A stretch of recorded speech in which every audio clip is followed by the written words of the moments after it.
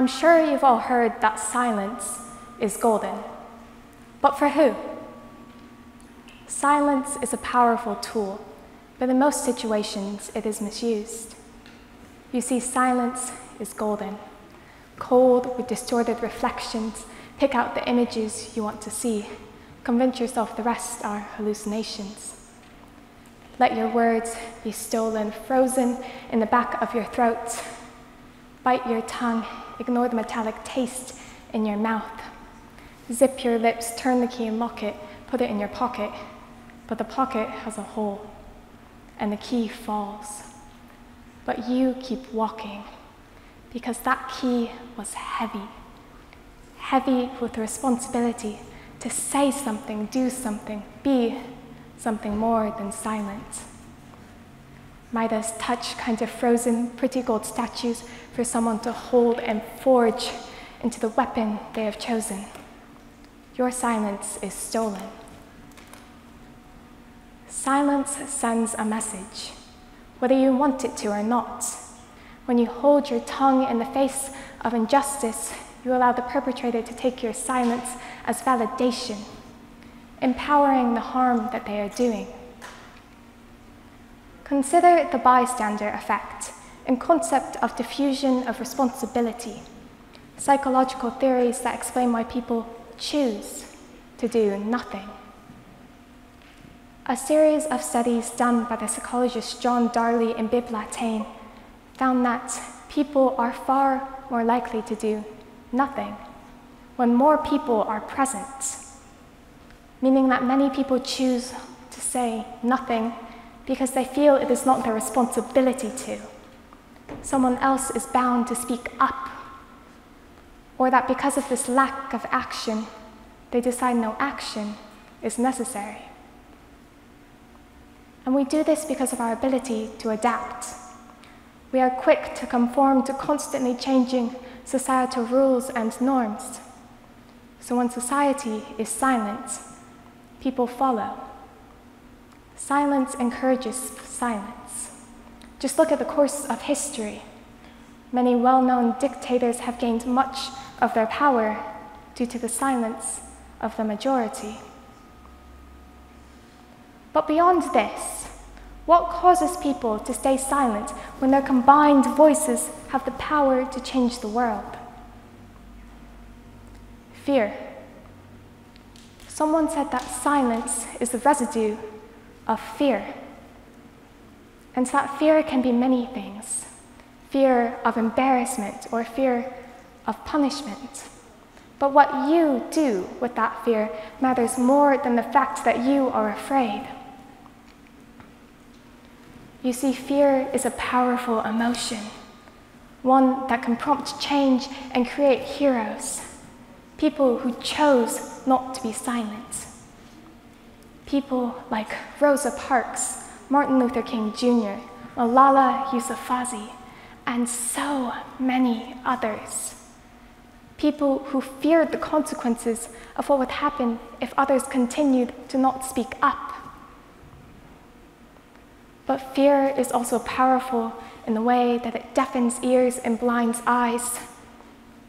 But you can't just close your eyes so you don't have to watch. Out of sight is out of mind, right? But you still hear them screaming, so you rush to the comfort of deafness, of blindness, of silence. Blindfolds and earplugs are the privilege of the golden. Ignore how words left unspoken fall like hailstones against glass. Takes a few before it cracks, before it starts to leave holes you can't ignore. Then it shatters. Sharp shards leave cuts that bleed, so they're swept into dustbins, forgotten. Your ability to forget is a testament to your privilege, but not one that excuses the use of voices to silence that of others. The use of voices to discredit the experiences of generations. One of the biggest problems of silence is the way that it allows for the dulling of senses, for ignorance, and for the protection of comfort. Society fears having uncomfortable conversations because they fear having to acknowledge the responsibility to do something, to admit to the times where they have been parts of the problem, not the solution. We live in a time where many words are being said simply for the sake of making noise. And with so many people spewing words, it becomes hard to hear what they are not, hard to hear the voices that need to be heard.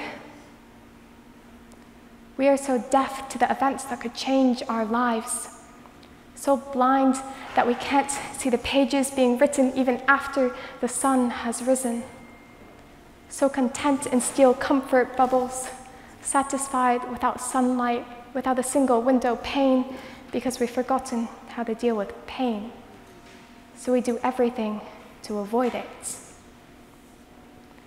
This is the issue that shelters people from the world's problems.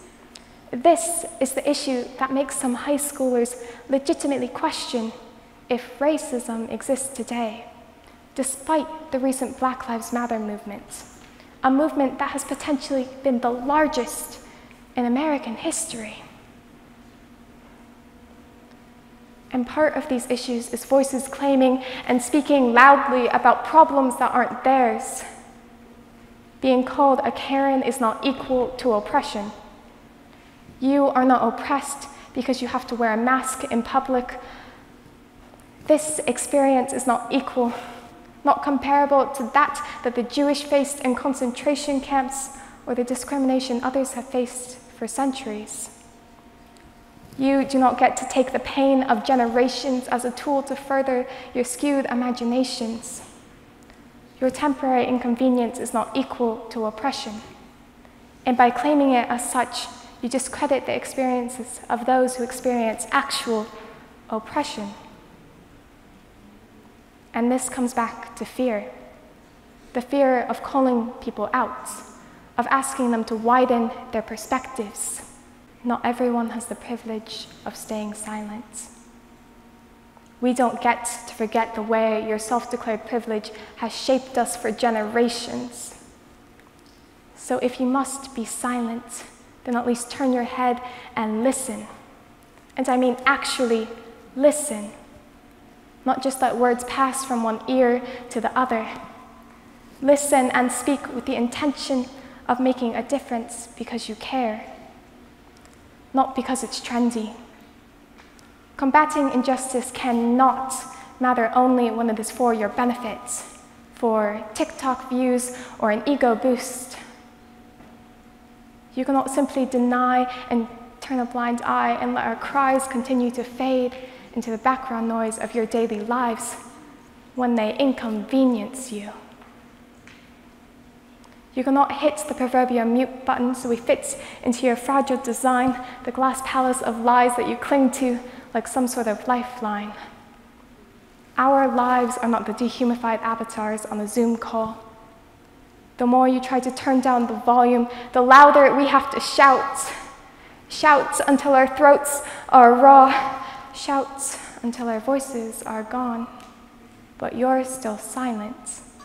Silent when we need you to speak. Because we're not Simon. And Simon didn't say, speak up. Simon said, stay silent. Simon says, close your eyes, there's nothing to see. Put your hands over your ears, there's nothing to hear. Remember that you're golden. Hear no, see no, speak no evil type of golden. Rewrite your memories with invisible ink just so you don't have to think, don't have to summon the courage that allows you to speak. But you have the confidence to say, you're a king, you're a queen, you're the ruler of your own dimension.